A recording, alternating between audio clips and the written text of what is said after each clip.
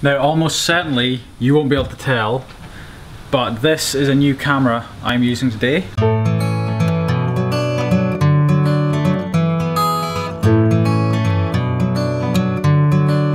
Upgraded from a Canon 70D to an 80D.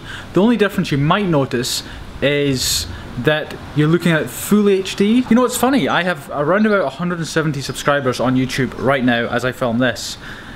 And you know, while I want to grow the channel, I'm also thinking like, how is there really that many people that want to hear what I have to say?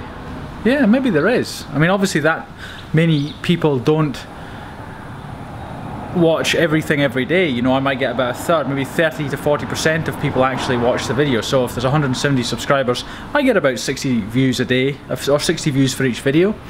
But anyway, yeah, right, something more interesting.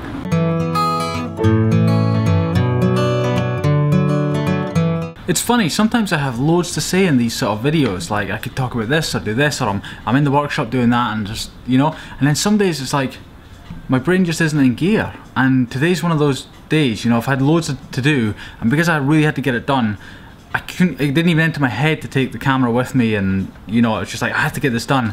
And so those things are finished, and so I'm just playing with my son just now. Just, you know, I say playing, he's firing elastic bands at me, and I'm pretending to fire them back at him. So I'm struggling for what to talk about. I mean, I've got to talk about something. So I found this. I thought I'd lost them. So I thought I'll show you. Now, this is half a yo-yo. Another half a yo-yo. A quarter of a yo-yo. Another couple of quarters of yo-yos. Why am I showing you yo-yos? Because it's actually a project I was working on some time ago, last year sometime, early last year, but yeah, a year ago.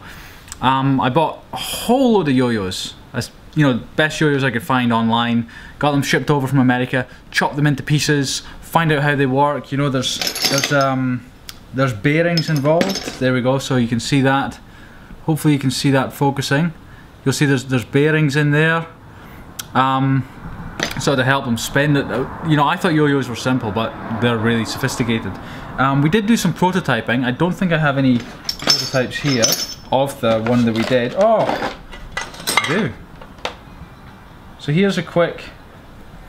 Here's a very. I'll show it to you here. Here's just half. The other half's not quite right, but here's a very rough prototype of what we did. There was still a lot of tweaking to go. I ended up launching the pen project on Kickstarter last year, the Titanium pen, and so that sort of took precedence, and then there's another project, so we just put it on the back burner really.